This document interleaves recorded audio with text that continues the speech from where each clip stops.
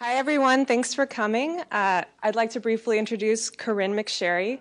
Corynne is Intellectual Property Director at EFF, specializing in IP and free speech issues. Prior to joining EFF, Corynne was a civil litigator at the law firm of Bingham McCutchen. Corynne has a BA from UC Santa Cruz, a Ph.D. from UC San Diego, and a JD from Stanford Law School. While in law school, Corynne published Who Owns Academic Work? Battling for Control of Intellectual Property with Harvard University Press. Please join me in welcoming Corynne. We'll be talking for about 45 minutes and then leave some time for question and answer.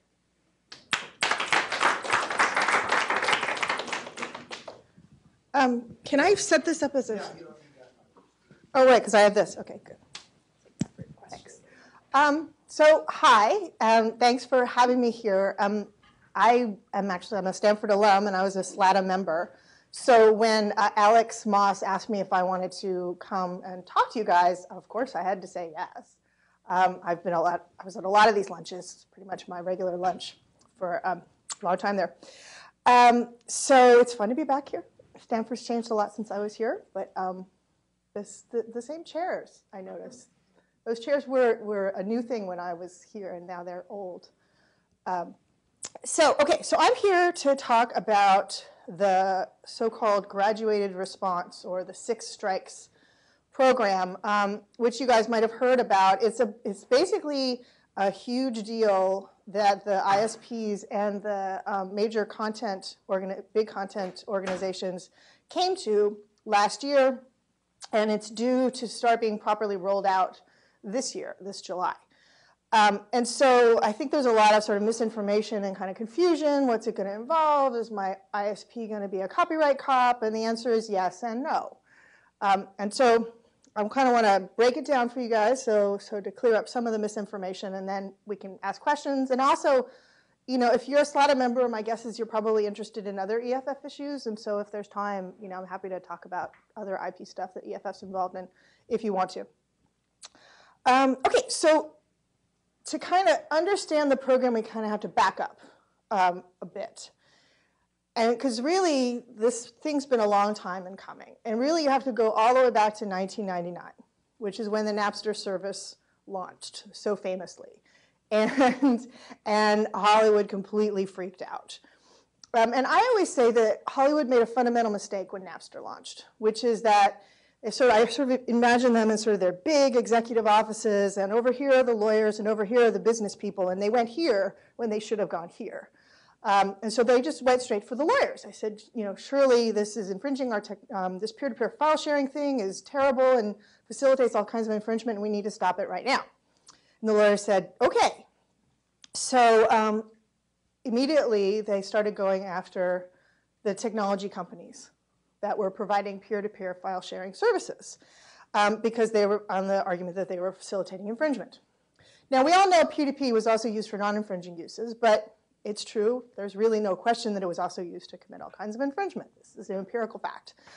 And so Hollywood sued a whole series of companies out of existence. First, there was Napster, and then there was Grokster and Kazaa and Morpheus, and then LimeWire most recently. And so you know, they've been very successful at suing these companies out of existence.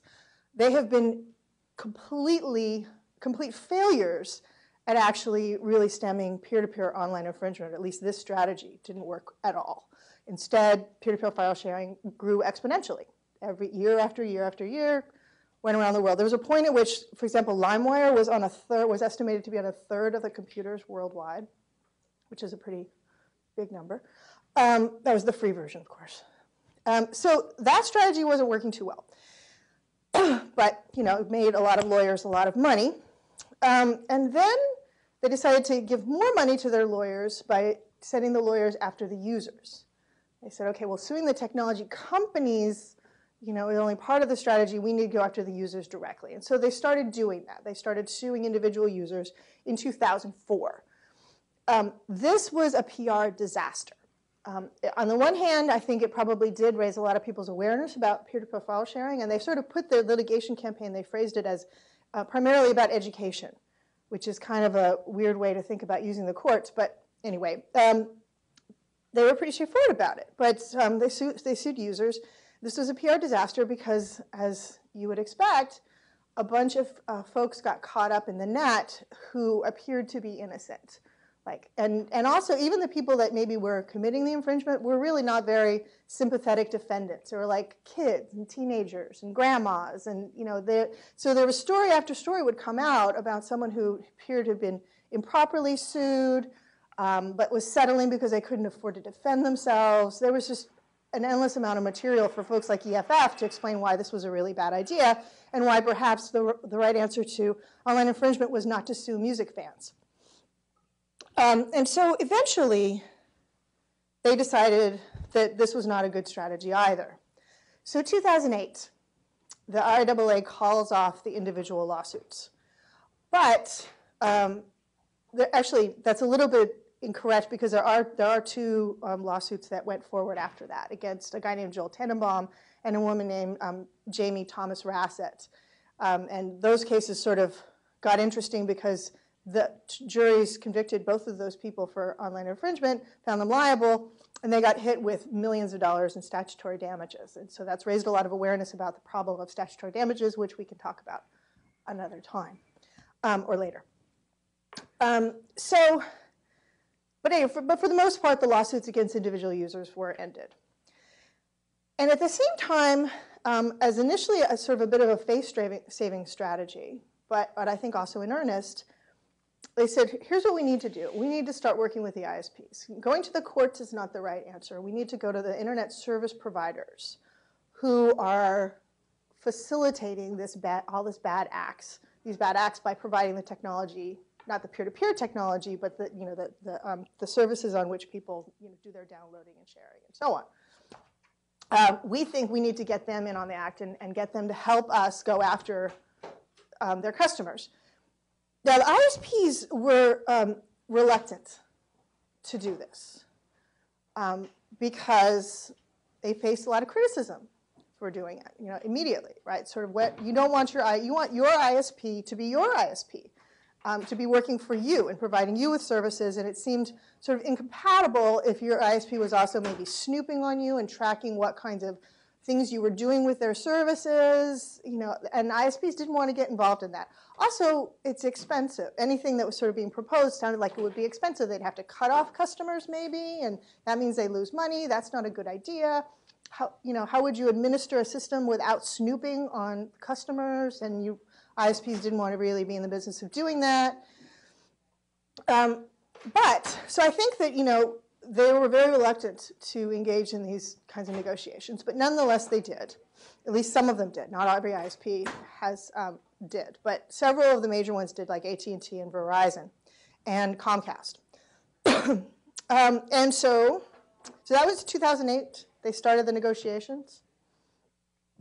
And at the same time that these negotiations are happening, particularly around 2009 and into 2010, what you also have is, and this is a little bit my speculation, but I think that it's true from what I hear, is the government gets involved in putting pressure on the ISPs. And the scuttlebutt that I hear is that, they said, look, either you make a deal or Congress is going to have to act.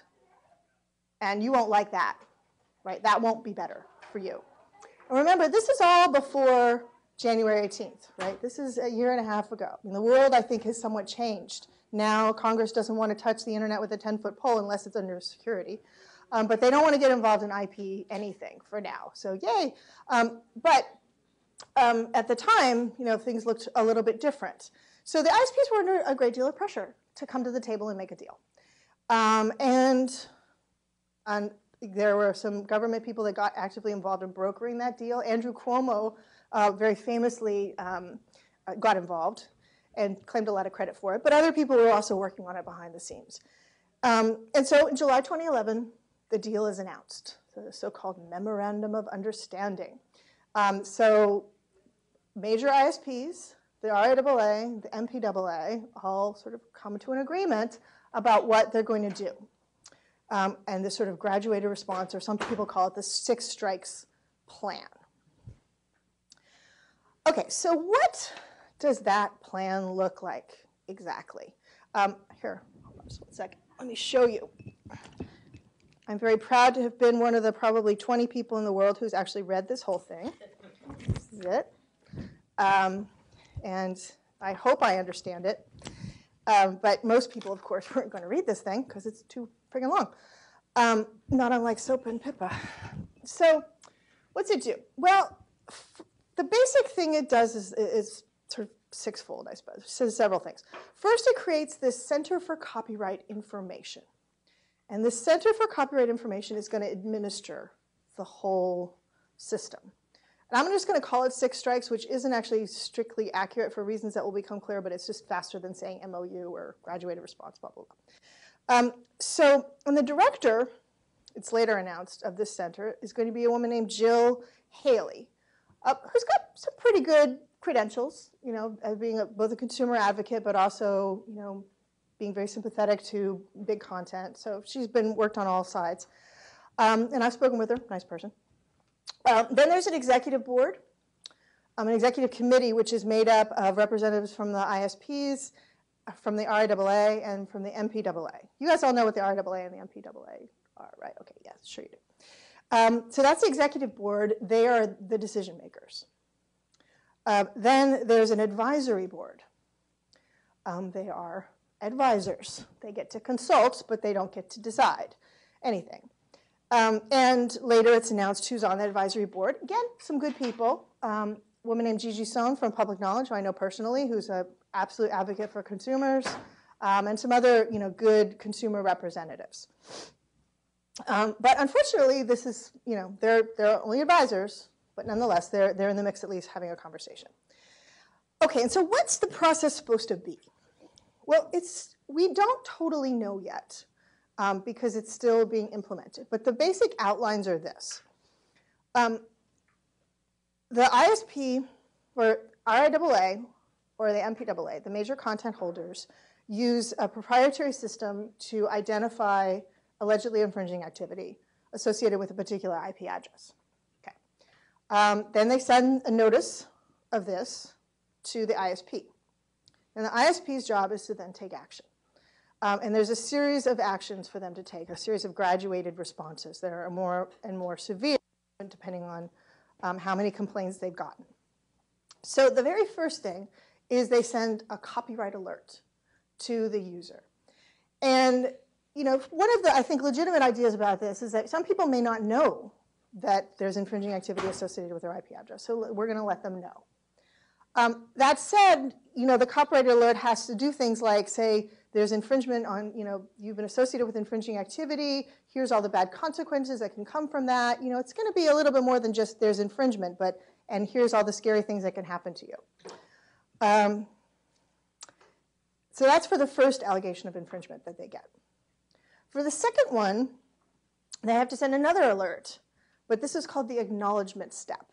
And basically, they have to set in place some procedure by which the subscriber has to acknowledge that they have received this notification. Like, for example, maybe before you get access to your account again, you have to go to a web page that, you know, we can click through and admit that you've gotten an alert on your account. So that's not going to be scary at all. And then if the infringing activity allegedly occurs, basically if the ISP gets another notice associated with the same address, the mitigation measures start. That's the phrase, mitigation measures. I wouldn't make this up, I promise. And the ISPs have a lot of choices about what they're going to do at that point. They can choose between restricting service, temporarily suspending service, having people sort of complete a copyright education, sort of a copyright quiz before their service can go forward. And I don't know if you guys remember, YouTube a while back had a sort of copyright quiz that they had people taking. If it's anything like that, it's going to be really scary. But what there isn't, and this is something that I think people get confused about, is there isn't supposed to be permanent termination of anybody's account. So it could be suspended, but not permanently terminated based on nothing more than one of these allegations. EFF actually has an action in place to try to get all of the ISPs commit that that will never be on the table because we're concerned that this is a starting point and we don't know where it's going to end up. So go to EFF.org if you want to participate in that. But you know, for most people, we're talking about access to your internet, right? That is huge. Even suspending that would be a very significant thing for subscribers, and this is recognized, sort of. Because there's what's called the independent review system, and this is a means by which subscribers can basically protest when they've gotten hit with one of these notices, if they think that it's wrong. So they have 10 days after they receive one of these alerts or notices or whatever to request independent review. And they have to pay $35 for it and submit a bunch of material sort of explaining why it is, defending themselves, explaining why it is that it's wrong or something's incorrect. Yes? Do they get any data about the allegation before they get to defend themselves? No. I mean, we don't actually know exactly what it's going to look like, but I don't think so. I think what they're going to get is your account has been associated with infringing activity. Ideally, there will be some explanation of what the infringing activity is. That would be good, so you can know. But this is something that we don't know, and I think is exactly the right question. First of all, well, I'll get to the problems in one second. That's one of them. You can ask for 6 independent review, and there are 6 predetermined defenses that you can assert. So things like the work in question. So I think they will actually have to tell you what the work is, because one of the things is the work in question is in the public domain. But it can't be in the public domain for just any reason. It has to be because it's a pre-1923 work. I mean, there are other ways of things being in the public domain than that, but that's not on the list of defenses. You can explain that you have an unsecured Wi-Fi connection. Therefore, it can't be you. It's probably your roommate or whoever, you don't know. But you can only assert that once.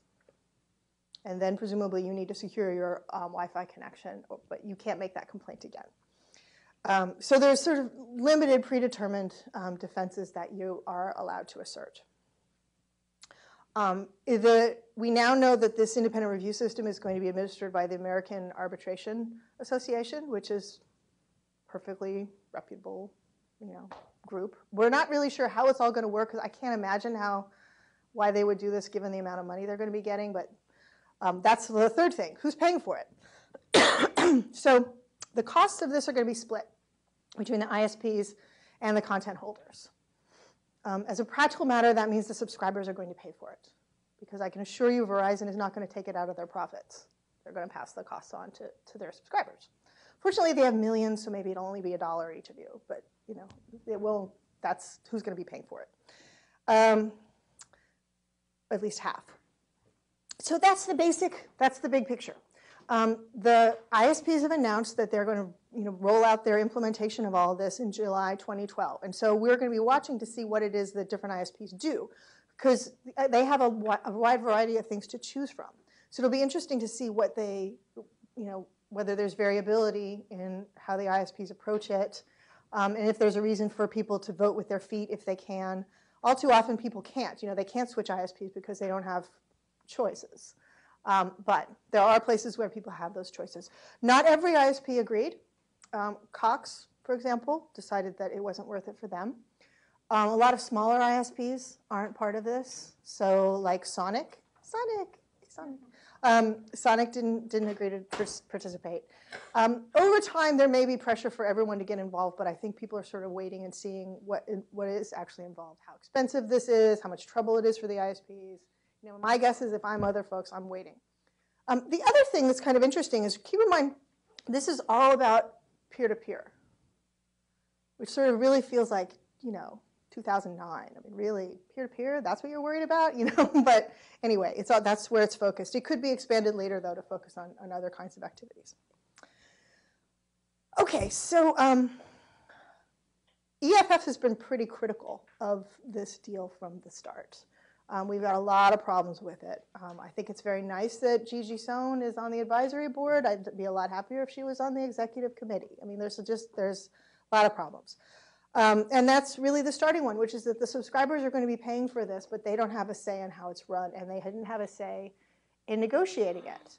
And, I think that particularly in the wake of the battle over SOPA and PIPA, we have learned that internet users want a seat at the table. And they didn't get one. They weren't, ever invited. Now, there was some initial, or very, very late consultation with some consumer groups, but that's it. And so that's sort of a fundamental problem. Secondly, there's no accountability for if the infringement allegations are false. So the burden is on the subscriber to prove why they aren't infringing, right? And, and they have all kinds of consequences for them if they can't establish that. But there's no consequences for the content holders if they make a false allegation. I mean, even like in the DMCA context, I'm sure you guys are familiar with the DMCA safe harbors. If you send a false takedown notice, there can be consequences. We don't have that here. There's no transparency. So for example, the system that's going to be used to identify infringers, there is going to be independent review of that, supposedly, and a report generated, but you'll never get to see it, right? It's going to be secret. So this proprietary system that's being used to generate infringement allegations for potentially millions of people, those people never get to see what it is that's targeting them. So that's a problem. If you were in a court, that would be utterly unacceptable, right? That would be a natural part of discovery, is that information would come out. Not here. And keep in mind that based on the experience of suing individual users back when the RIAA was doing that in 2004, 2008, we know that there will be false positives generated. There were then, there will be now, right? But again, there'll be no way for people, or it will be very difficult for people to fight back and sort of find the flaws in the system. I mean, we had I don't know if you guys remember, a few years back, there was some researchers who had their printers targeted for infringing activity. And their printers got takedown notices. I mean, look, these systems are not fail-safe. So that's a problem. So then say you get targeted and you do want to fight back. You've got 10 days to prepare a defense. That would be hard for a lawyer. That is not going to be easy for regular Joe subscriber. The number of defenses you can have is limited, and so you don't get the full range of copyright defenses that you normally would. Another problem is this requirement, essentially, that you secure your Wi-Fi, that you can only assert an open Wi-Fi defense once. I mean, I don't know what that's going to do for Starbucks or like all the other folks that have open Wi-Fi. It's really not clear to me how this is going to work out. But either way, actually, there's an enormous amount of benefit to open Wi-Fi. Right? The public benefits in all kinds of ways when there's open Wi-Fi. There's open Wi-Fi in the Supreme Court steps, and that's a good thing. Okay, so this system, unfortunately, is going to discourage the building, I fear, of open Wi-Fi networks. I mean, I'd love it if the Supreme Court got hit with an infringement notice. Probably not. And then the third thing is I'm very worried about even the initial steps that are just supposed to be the education steps. Because I'm really worried they're not going to be educational, they're going to be propaganda. And the reason that I'm worried about that is because I have seen the kinds of educational materials that the Recording Industry Association of America has tried to fob off on the public schools. They're not neutral. And I think that subscribers should have an opportunity to get access to neutral information and not biased information. And I just worry that this is going to be a vehicle for ISPs to basically be scaring their subscribers. And that's not right, and that's not fair. I think there's a lot of reasons why subscribers should be worried and should actually be calling on their ISPs to press the reset button on this whole deal. And I think that the ISPs have more leverage to do that now in the wake of SOPA PIPA than they did a year ago. There's a lot of power now on the internets, and a lot of people who are energized and want to fight back as long as they get a seat at the table. And the ISPs would have to give them that seat if they want to mobilize their subscribers to push back against this deal that they made. I think that would be great. I haven't gotten any indication that the ISPs are going to do this, but I think it would be great. And I also think that another thing that subscribers should be doing, if they can, is to vote with their feet and go to an alternative provider, if you can, who hasn't signed off on this deal. Basically, not just because of the details of the deal itself, but again, because subscribers shouldn't be having the system put in place that is going to affect them in so many different ways when they never got a chance to sign off on it.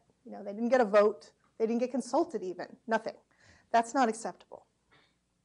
Okay, so that's on my high horse. From a legal perspective, I think that what is in sort of a policy perspective is what's most interesting here is what it's really about is a bigger battle with respect to copyright and the internet, and that is whose burden to police. Whose burden is it going to be to go after online infringement? So traditionally, that burden goes on the copyright holder. Copyright holders are supposed to be responsible for identifying and policing infringement.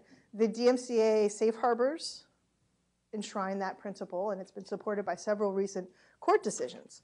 But the big content holders really object to this a lot. They say, look, it's too, even small content holders, actually. They have a better case to make, actually. They say, look, it shouldn't be our burden, and it's too much of a burden. We can't do it. It's like playing whack-a-mole, trying to fight online infringement here and here and here and get it shut down. We can't do it. We don't have the resources. ISPs, you need to help. And that's really what was behind this deal. It's also what was behind, for example, legislation like SOPA and HIPAA that I'm sure you're well familiar with, so I'm not going to tell you the details of it. But that legislation was fundamentally about, particularly SOPA in the beginning, pushing the burden back on service providers of various kinds of payment processors, search engines, to get much more actively involved in policing infringement.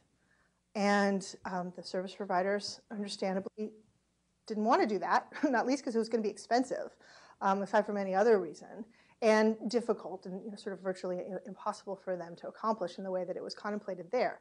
But this issue about burden shifting is not going to go away. I think we're going to hear, after everything's sort of on hold until the campaign season is over, but we're going to see this again next year, pushes back more internet legislation. And the story is going to be service providers have an obligation to do more. They have an obligation to get involved and stop legitimate uses of their services. We're going to hear the service provider saying, no, we don't.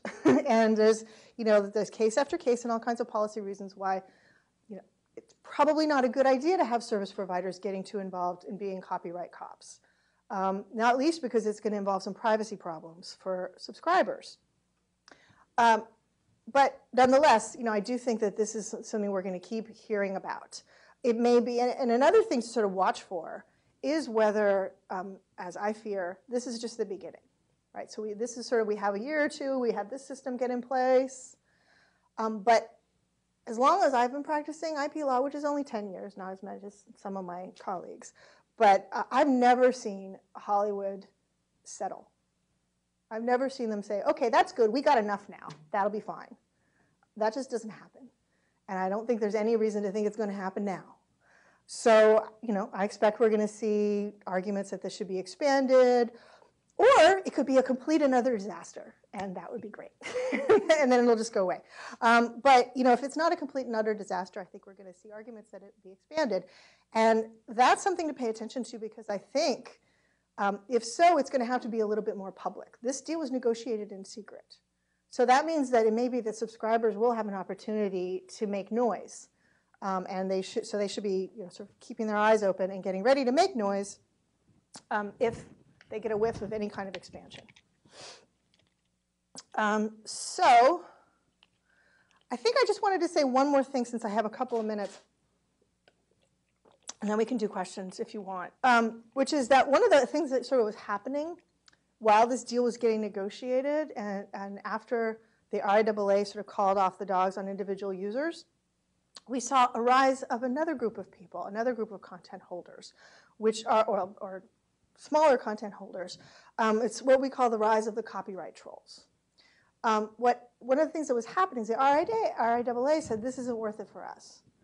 But they had set up a model of how to sue individual users. And the model is this. You sue a bunch of people at once as does. Then you ask a court to let you issue subpoenas to service providers to get identifying information for the IP addresses associated with those does. And then you contact those does and you say settle, or we're going to name you in a lawsuit. And so this sort of set up this model. Everyone said, oh, great. And I really tie this to the economic downturn. I think there was a lot of lawyers who were out of work. And so they said, I know what let's do. we know there's still all this online infringement, especially using BitTorrent. So we're going to actually use this system. We're going to take a page from the RIAA, but we're going to do it as a serious business model. And so what we've seen over the past, since 2010, since March 2010, I think was the first, over 200,000 people have been sued in copyright troll lawsuits. And what they do is they name up to 25,000 people at once in a single lawsuit, and then they move for early discovery. They get the subpoena, subpoenas issued, and they get people's identifying information, and then they shake them down. And if they even get only 10% of those people to pay up, that's a pretty good deal for a $300 filing fee. So this has been a sort of, sad development, and we've been fighting. EFF's been fighting it by right and left. But there's two things that I think are important about this and relevant to what we're talking about here. One is that this is a place where actually ISPs get credit because they're fighting for their users. There are several. I mean, they're doing it in their own interest too because it's expensive to respond to all these subpoenas. But there are cases around the country where ISPs are fighting back against these subpoenas and saying, we're not going to comply with them. And one of the things they're saying is because they're wrong. There's all kinds of due process problems. We could get into that if you want. But they're fighting back, and really on behalf of their users. And so they deserve some credit for doing that. Even if, over here, they're not doing so great for the users with their graduated response program, but over here, they're actually doing some good. And then the other thing, the other reason I think this is relevant is, so there was a hearing in one of these cases last week, a case called AF Holdings, which is in the District of Columbia. And the judge was not especially sympathetic, I'm afraid. But one of the things that she said to AT&T's lawyer, she said, what is AT&T doing to help these poor copyright owners? So once again, we have it's at the judge level, the judicial level, we have a judge who's saying, you have an obligation. What are you doing to police copyright infringement? Of course, AT&T's lawyer said, we're doing what we're legally required to do, et cetera, et cetera. But, again, it sort of circles back for me that this is, this big question about burden shifting is not going away anytime soon. So that's actually an interesting case, too, because it may go up on appeal, and if so, it's going to be exciting.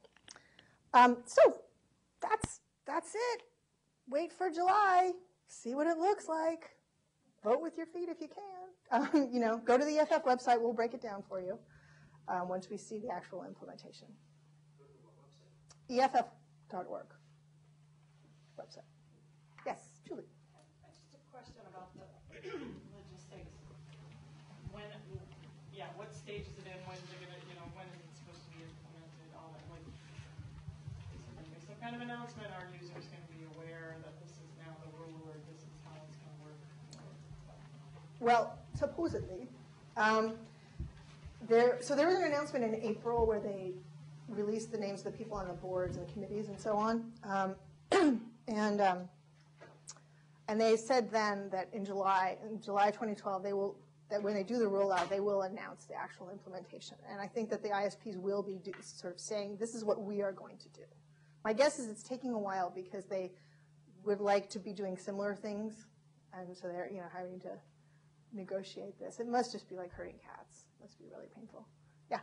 And is it the major content owners who are able to send these notices to the ISP, or will it be other individual copyright holders? No.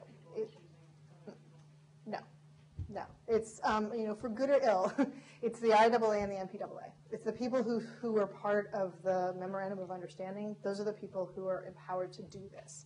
So, in some ways that's good, because we've seen, like with the DMCA takedowns, random people abuse the system all the time who don't understand copyright and, have no clue. On the other hand, we also see that the major content holders abuse the system too. So it's not really all that comforting. But it will be limited to them and their, little proprietary system. Yes? I'm interested in what you said about kind of the rise in copyright trolls. Mm-hmm. What do you see as the major malfeasance of these parties? Is it kind of the way in which they're shaking down people? I mean, it sounds like is it that they're not actually validly enforcing rights that they possess? What are the big bads that they're doing? Oh, thank you for asking that question. I really have a problem with copyright trolls. So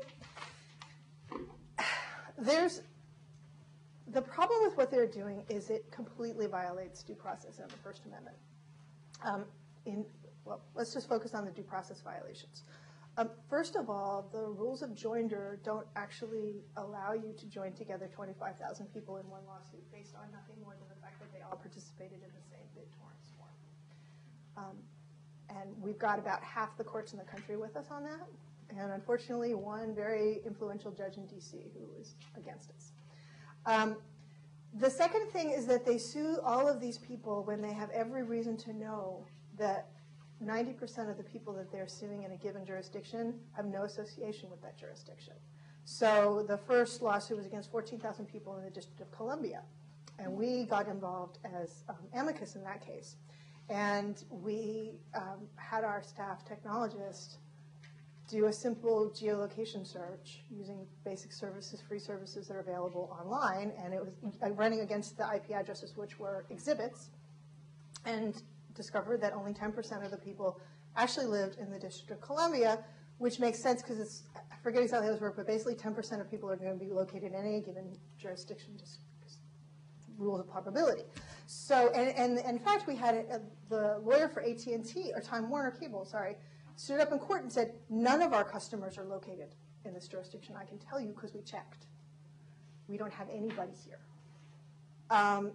So the court doesn't have jurisdiction. And what that means as a practical matter is like, so, okay, you live in Maine, and you get a letter saying you've been sued in the District of Columbia, or Hawaii or whatever, and now you have to, and you've been accused of copyright infringement along with 20,000 other people. I mean, the logistics of trying to defend yourself in that context, it's impossible. And think about it too, like say you're innocent, but the other 19,000 people aren't, right? They're held liable. Well, is a judge really going to treat you differently and be able to give you the individual attention that you deserve, that every defendant deserves?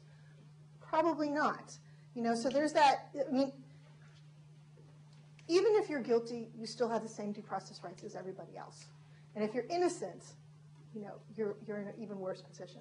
And another thing that's happened with these copyright trolls is really the folks who've jumped on the bandwagon are the porn studios. So now you're getting hit with a notice that says, we are going to name you in a lawsuit that the movie involves something I would probably not like to pronounce if I'm going to be on YouTube, but something not very nice.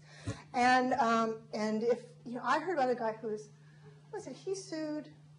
Yeah, there was a soldier who got one of these notices, and this is before Don't Ask, Don't Tell was repealed, and he was going to be named in a lawsuit that had to do with gay porn, and he was quite sure that it wasn't him, and it was his roommate, but he's not in a very good position to fight back now, is he?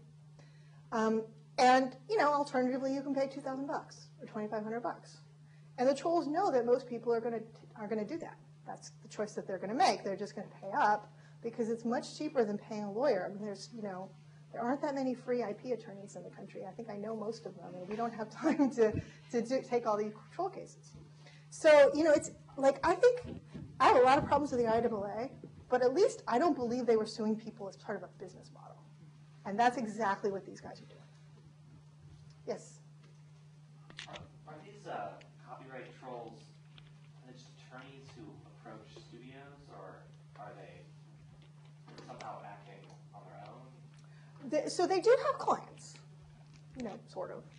I think the lawyers crafted this business model, and then I think they approach clients with it. And we don't know the details of what the arrangement is, but I suspect it's some species of contingency. Okay, so they're not buying low-priced, content and going after people the way that patent trolls buy patents. Yeah. No. It's different that way. It's different that way. Also, this memorandum of understanding you were talking about earlier, does it preclude the NPAA and the RIAA from actually bringing individual suits against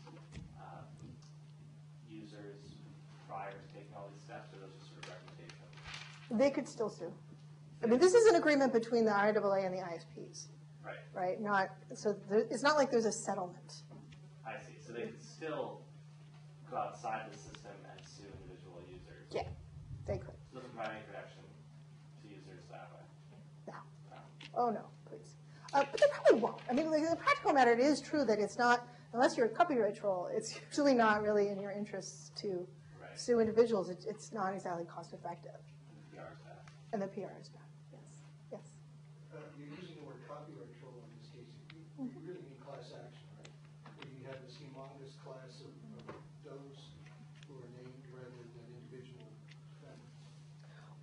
I mean, in a way, I mean, you're suing a class of people. Right. Like but it's an individual plaintiff suing a large group of defendants. And they actually, one of the trolls tried to bring this as what we call it a reverse class action.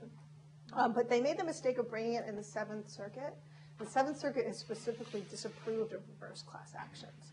And that's because a lot of the reasons why we sign off on class actions when it's a plaintiff is that you could it makes sense to have sort of one counsel for everybody. But when you've got 20,000 does, the notion that they're going to sort of coordinate to get one single counsel and pay one single counsel really doesn't work very well. And they're also likely to have a wide variety of different defenses.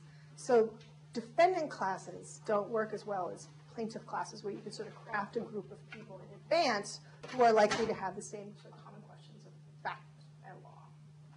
So, but you know, it makes sense. The analogy makes sense. It's just when you think about the policy reasons behind class actions, they don't work well in this context.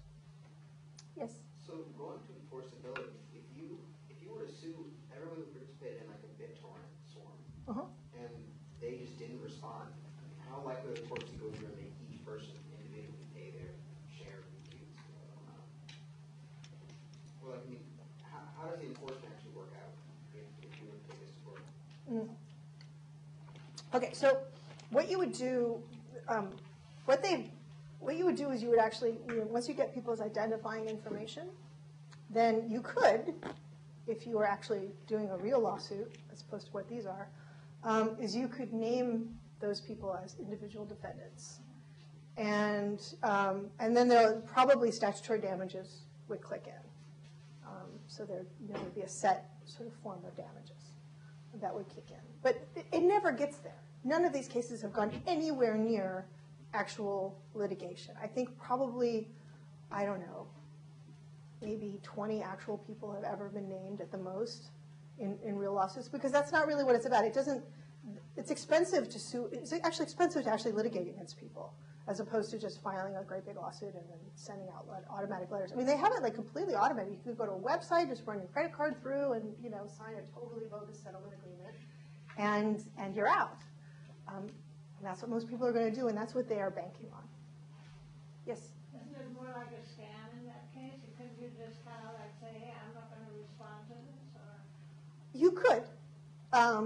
You could do that, and some people do. It's a risk.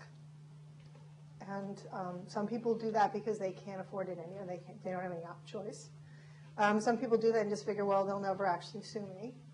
And that's why there actually have been a few people named, I think, is because they have to kind of go through the window dressing of occasionally falling through on their threats. But a lot of people are going to be afraid to take that risk. So, I mean, if you consult with a lawyer's going to say, well, you could pay me, but it's going to cost a lot more than settling. Maybe you should settle, and there they are in that position. So, and again, keep in mind, the trolls only need to make back like 10%. Right? They only get 10% people to sign off, and it's a good day. Yes? Is there anything about fair use in the agreement? Or is it fair use a concept that's not part of this thinking? It's not really part of it. That's too complicated. Yes? It's you. There was a note on one of the technical geek boards about a judge in New York throwing out one of the patent trolls, saying it was abuse of court system. Have you seen this?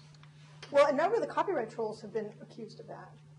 And yeah, some patent trolls have done that as well. Yeah, it was just yesterday. I think he said they were only filing for 25 people. And he said, you can have the first one for your $350. You want to sue the others, you got to have $350 each. Great. And this was a patent case? Porn troll. Oh, okay. Then it was probably copyright. Yes. 2 days ago in New York, Judge Gary Brown. Oh, good for him. He dismissed 4 cases on the grounds that it was a troll and that you couldn't collectively sue all of these defendants. Right. It's a joiner problem. Probably. Yeah, it's great. I mean, the thing is... You know the 26-page scathing opinion. Oh, I need to read that. I need to read that. There's a number of the judges that have written pretty astonishing opinions. It took the judges, I think, a little while to kind of cotton to what was happening. And now that they have, more and more judges, like the Northern District of California, completely does not want to see these people. And have I think every judge on the bench now has said this is ridiculous. I think early on, the thing that happens in litigation is like a motion for early discovery, it's kind of early. The judges aren't really necessarily paying close attention to what's going on, although it seems to me that if a caption came in front of me that said 20, does 1 to 25,000, I might pay attention. But nonetheless, judges are busy people. They're not necessarily paying attention to what's going on at first.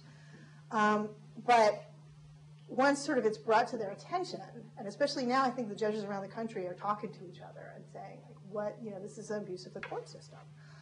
Problem is there are some judges who have said, no, we'll worry about the joinder issues later when the defendants are actually named. They can go forward and they can raise all of these defenses, and of course that never happens. Right? That's why we say to the judges, look, these motions for early discovery, this is the last chance the defendant practically are going to have for you to think about these due process problems, because there's never going to be another chance. And I think that either happened, I missed this one, I'll dig it up as soon as we're done, but there have been a number of judges who have just been outraged. I was in court before Judge Bernie Zimmerman, and he had initially signed off on discovery in a porn troll case.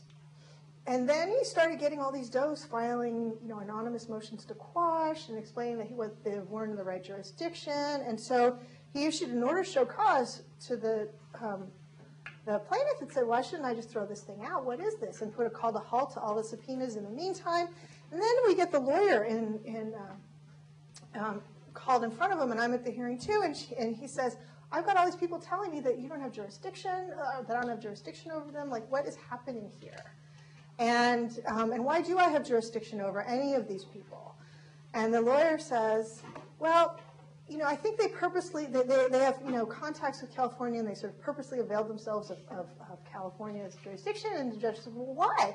They don't even know. These are people in Maine, they're telling me.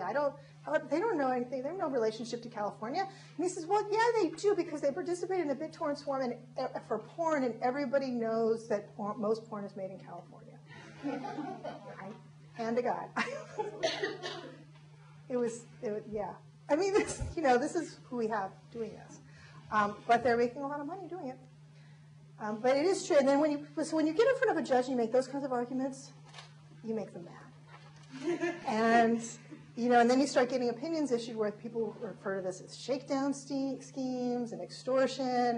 And the judges say, I don't appreciate having my court used in this way. So that's good. We need more. Yes. Thank you.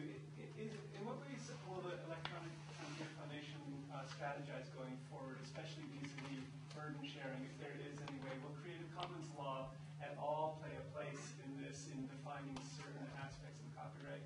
And in terms of individuals strategizing ahead, is there a list of ISPs besides Sonic and Cox that the EFF publishes that to allow more people to walk their feet? We've thought about doing that. We haven't done it, but we've thought about doing it. And it's tough because so many people are kind of geographically locked into their ISP. But that doesn't mean that they shouldn't be putting pressure on them. So, and then we've had action alerts where people can call on their ISPs to do stuff. I think the big picture with burden shifting is, I tend to think that the right answer to online infringement doesn't have anything to do with burden shifting at all.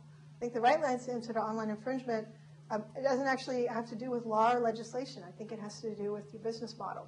The only thing that has worked for the record industry, for example, has been to finally, kicking and screaming, agree to provide services that can actually compete with LimeWire and so on.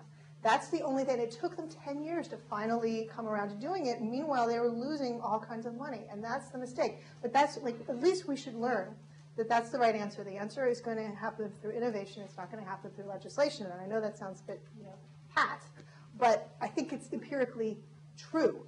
And one of the exciting things that we are seeing now is there's more and more evidence, moving beyond the anecdotal. It's almost getting sort of enough numbers that we can be empirical of people who are acknowledging that there's going to be online infringement, accepting that, but nonetheless coming up with creative ways to go ahead and be successful anyway. Accepting, okay, there's going to be a certain amount of people who are going to trade my work for free, and they're not going to pay me for it. But there also will be some people who will, who will pay me for it, and that's enough for me to go ahead and make money. I mean, the people who are really losers are the big studios.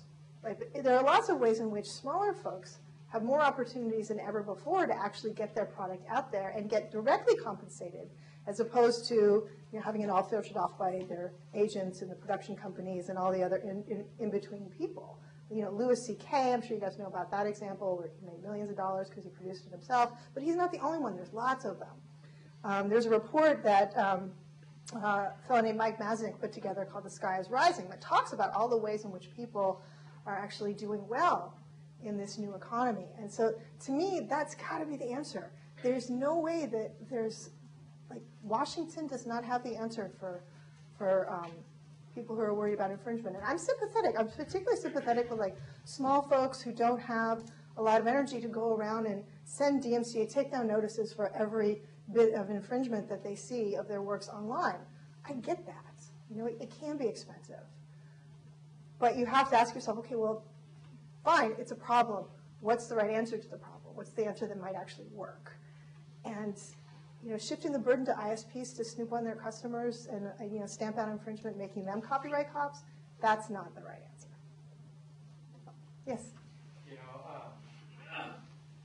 My high school friends told me that I am a gifted kid last week. And I realized that yes, I am, because in the past I tried taking classes to produce porn movies. The instructor who used to teach us about porn movie, You took classes? Yeah, there are classes. Okay. He gave us a simple logic. He says, if you pay a girl for sex, then it becomes prostitution. And if you want to have sex and not become being sued under prostitution, what you do, you take a camera and pay that girl $1,000 additional bucks and say, we are going to post this video online on YouTube. Then it becomes a porn business. So what's your stand where one person who pays for sex and he becomes he has to face all these law and against prostitution, but when he takes camera and then he posts video on so many free websites, then it becomes a part of business. So I guess the whole porn industry, from that technical point of view, because sex is one of the fundamental way we exist, cannot be copyrighted. Make sense? No. I'm sorry, I'm not following you. So pornography should not be copyrightable? What I'm saying, because there's no creative expression involved? Sure, because sex is such a fundamental thing, and we exist because our parents had sex, right? And so sex cannot be copyrighted because there is nothing new in it. Everybody knew it for millions of years. Okay, just the IP lawyer's answer to that is that the minimum for creative expression enough to be copyrightable is pretty low, and so the argument would be that how you decided where to position the camera, what the lighting was, etc., that makes it copyrightable, and so there's creative expression, and you're done. So as a practical matter, that would be the judge would say. Yes. I just had a thought about the strategy particularly about this campaign or about this agreement and the rollout, and the fear that it will become, the burden shifting, and if the atmospherics are such like the clearance culture where people think everything has to be cleared, even if that's not the law. What are the ISPs doing, even if that's not the law, if that's the practice? That's a real danger. But that, one thing that strikes me as particularly scary is the social justice aspect of it, because internet access is so fundamental to everything that we do now. And so if you can't apply for jobs because your teenager has been, using your internet, so, to download movies or whatever, and the real danger of this kind of program, where even to contest it, we have to pay $35. And it just seems like, as far as the internet community goes, there are a lot of messages that, the ways to really underscore how important this is to fundamental activity activity that we do that's not just about we should have more content for free, or getting away from the typical messages for which organizations are criticized for, just supporting free content or whatever it is. Like just kind of repackaging it as these are, really fundamental to like everyday activity for people who can't even afford to fight about it. It's dangerous for that reason. Well, one of the things that in the international context, there's been various versions of the sort of 3 strikes or 6 strikes, proposed, and they've been rejected in many countries. Not every country by any means, but in some countries for just this reason. Now, the ISPs made a point of emphasizing that no one would be terminated under this program, and that's a good thing. But of course, having your service suspended can be a very serious thing, especially depending on what the timing is. And it's not at all clear, like how long would it take to get it restored, what would be involved there. Again, keeping in mind that a lot of people don't have choices. Right? They don't have anywhere else to go. So, imagine no internets for 24 hours. Just picture your life. No internets, 24 hours. Right? You could do it.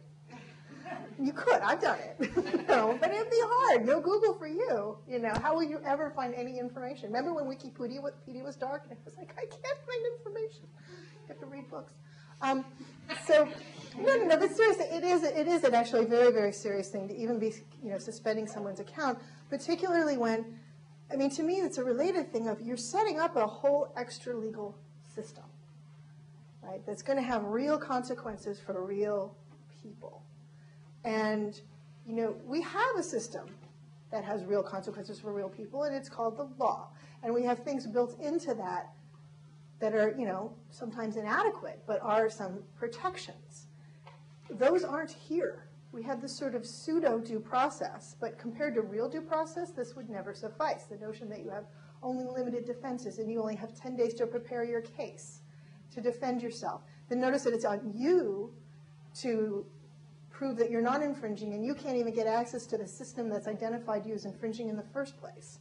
None of these would fly in a court of law. But of course, this is this whole voluntary thing. And what the ISPs will say is, look, if you look at your user agreement, your ISP probably says, we can terminate you at any time for any reason. In the practical matter, they don't do that. But now they have this whole system of pressures on them to act in all kinds of ways against their own customers. And we've got Hollywood inserting itself into the ISP-customer relationship. And all of that, as Julie says, is going to have real consequences for real people. And I think that what's going to be really important is to watch this roll out, with eagle eyes.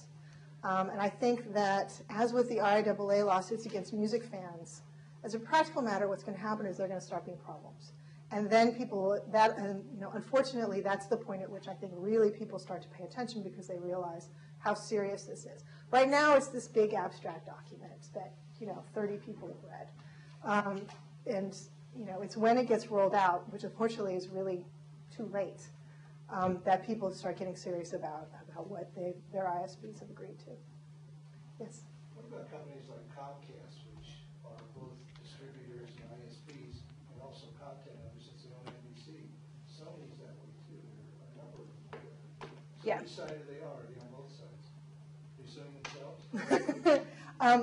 There have been people who have suggested that those kinds of relationships are part of also what drove this agreement. Is that the ISPs are entangled in many ways. The ISP side and the content side are together much more than you might think.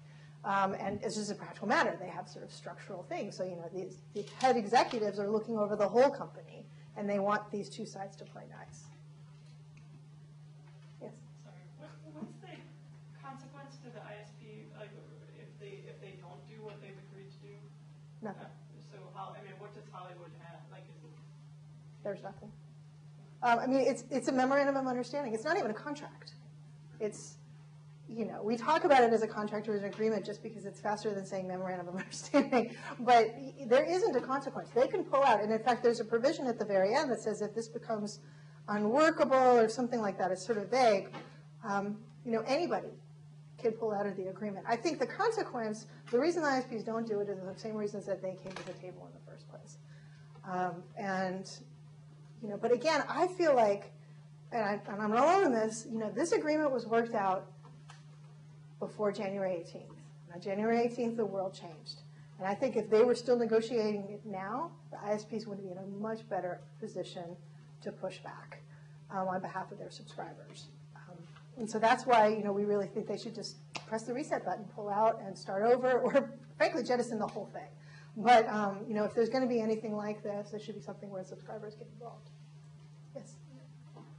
Most ISPs pressure into these agreements, or have you found any cases where ISPs are willingly entering into agreements with Hollywood for some?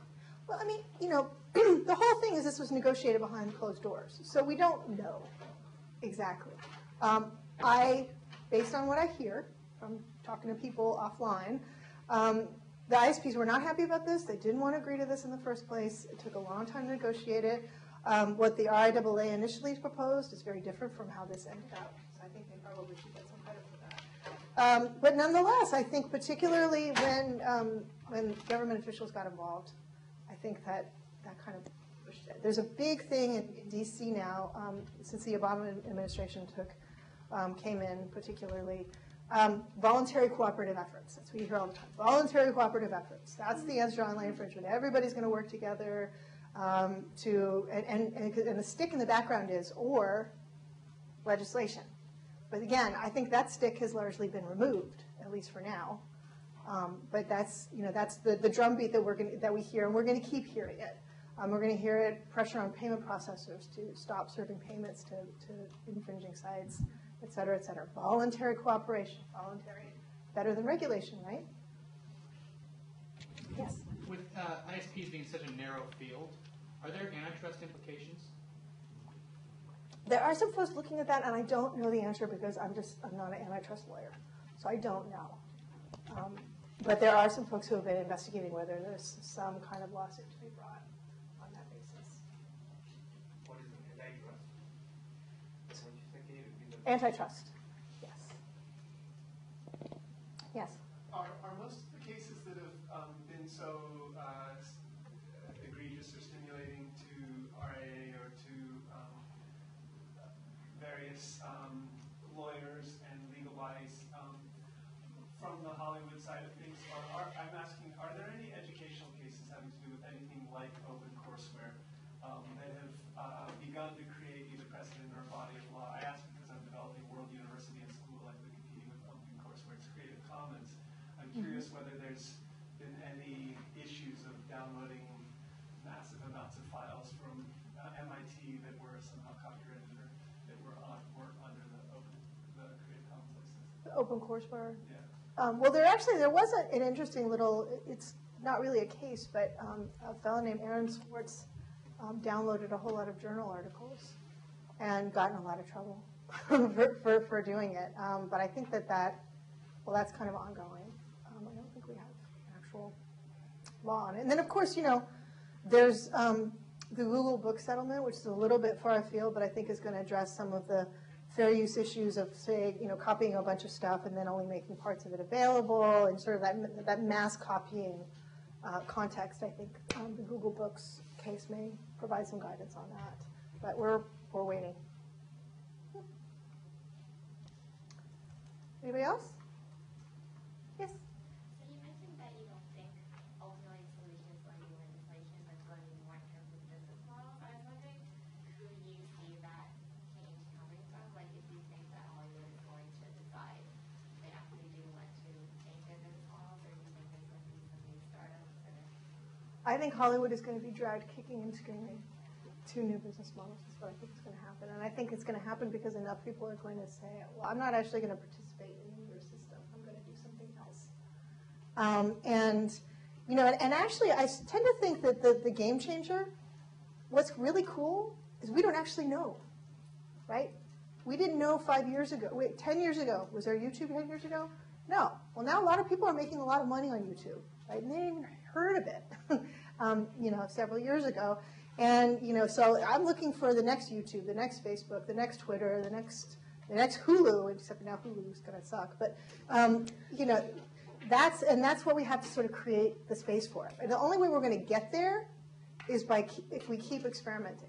That's how you get there. There's really no other way. I mean, what we had for many years was a situation where Hollywood had a veto right on innovation. If you can think about this, the classic example is the DVD space.